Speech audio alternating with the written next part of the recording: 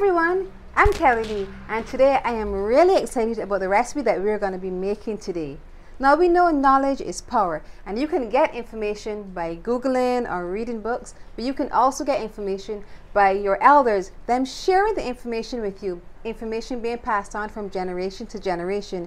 Now today I had an awesome opportunity to speak with 4 Bajan Golden Agers. Well, this week I got to speak with 4 Bajan Golden Agers, and they got an opportunity to share with me what they included and how they made an Ole Time Bajan Soup. And I'm going to share the information that they shared with me with you today. One thing these ladies all have in common is that they lived abroad for over 40 years. It shows that you can take the girl out of the country, but you can't take the country out of the girl. So I want to say a special thank you to the amazing Rosita Springer from New York. Also to the awesome Terry Oxley from Connecticut.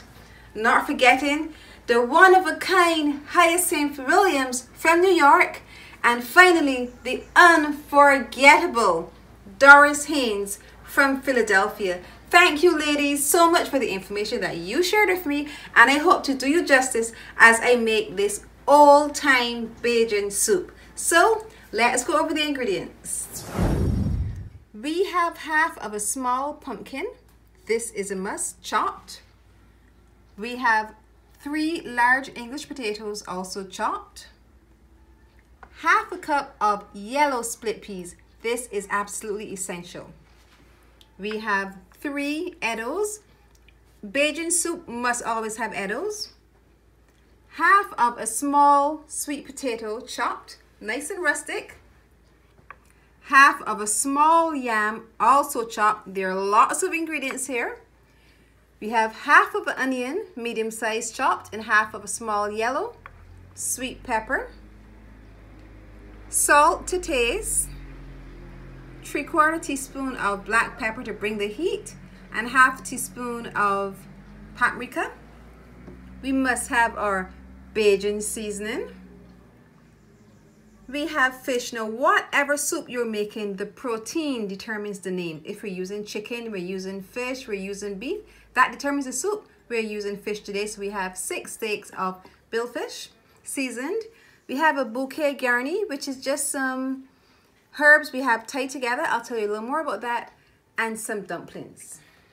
Now, according to Rosita, the order with which you put your ingredients into the saucepan is very important.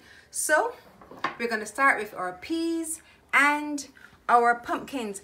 Now, I got this amazing tip from Terry of Connecticut, and she said, you must use yellow split peas. And once you have the yellow split peas, you have to use a yellow pumpkin. This helps with the amazing color that you're going to get from the soup. So we're going to add our pumpkin and our split peas to the saucepan now. And she said, make sure you add half of the pumpkin first, because we want the pumpkin to boil away till it completely disintegrates and adds more flavor. And then we're going to add the remaining pumpkin to the end, so you can actually get a bite of the pumpkin as you eat this soup. So let's start cooking. First in is the split peas and pumpkin. So we're going to add our onion, because we're going to season everything up. We're going to add our onion. We're going to add our salt, pepper, and paprika. So we can season these up here, and we're going to add our Bajan seasoning, so that as our pumpkin cooks, it just absorbs all of the flavor. Now, I also heard from Doris, one thing that you must include is salt beef. And Terry also echoed that. She said as long as she was cooking soup back in the day, or her mom cooked, she always included pigtail. So I asked, can I have soup without pigtail or without salt beef? And she said, yes, you can do it. If we're doing fish soup like we're doing today, you wouldn't include it. But those Bajan ladies back in the day always included salt beef or pigtail. But today, we're going to use pot salt because we're making fish soup. When making soup, it's important to always test for seasoning. Just keep tasting it throughout the cook to make sure the seasoning is up to par. And according to Anne, you must have that Bajan seasoning in there. Once that green seasoning is in your soup, you're guaranteed to have a super tasting soup.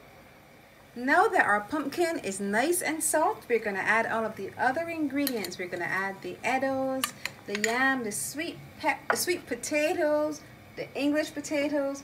We're going to add the bouquet garni, which is just a mixture of the herbs together.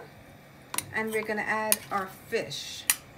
Now, one tip that Hyacinth shared with me was one of her favorite soups was oxtail soup.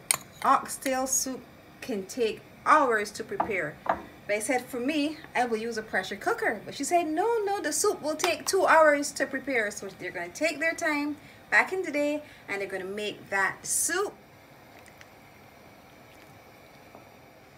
According to Terry, if you're making your soup and you realize the broth looks a little thin, rather than adding a roux like we would do in 2020, which is equal parts of butter and flour, we're going to take whatever pumpkin we can see and we're going to crush it with a fork against the side of the pan, of the saucepan, and that should help to create some body.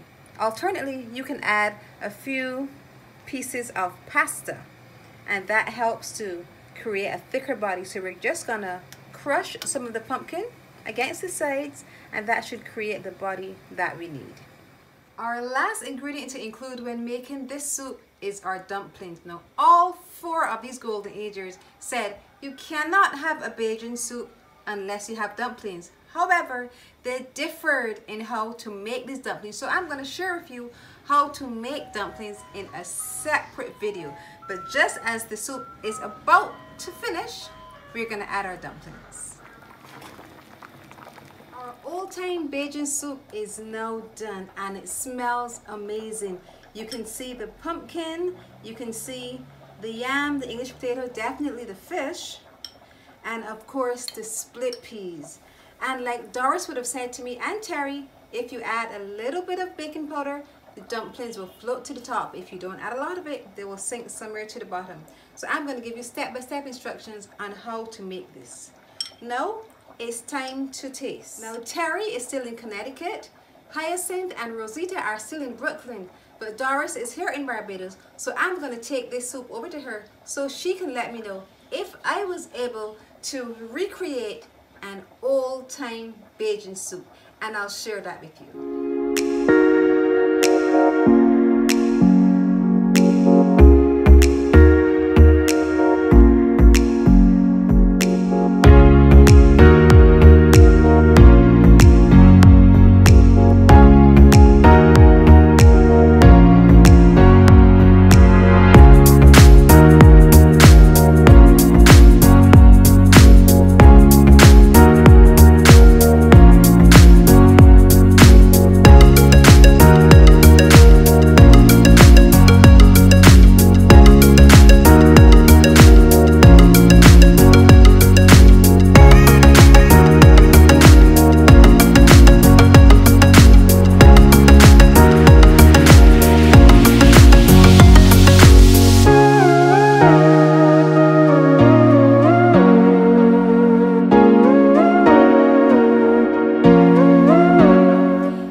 Enjoy this Ole Time Bajan soup recipe, I want you to look over here, see some of my other soup recipes, and once you've watched them all, just click the button below and subscribe. And remember to leave me a comment. I love hearing from you.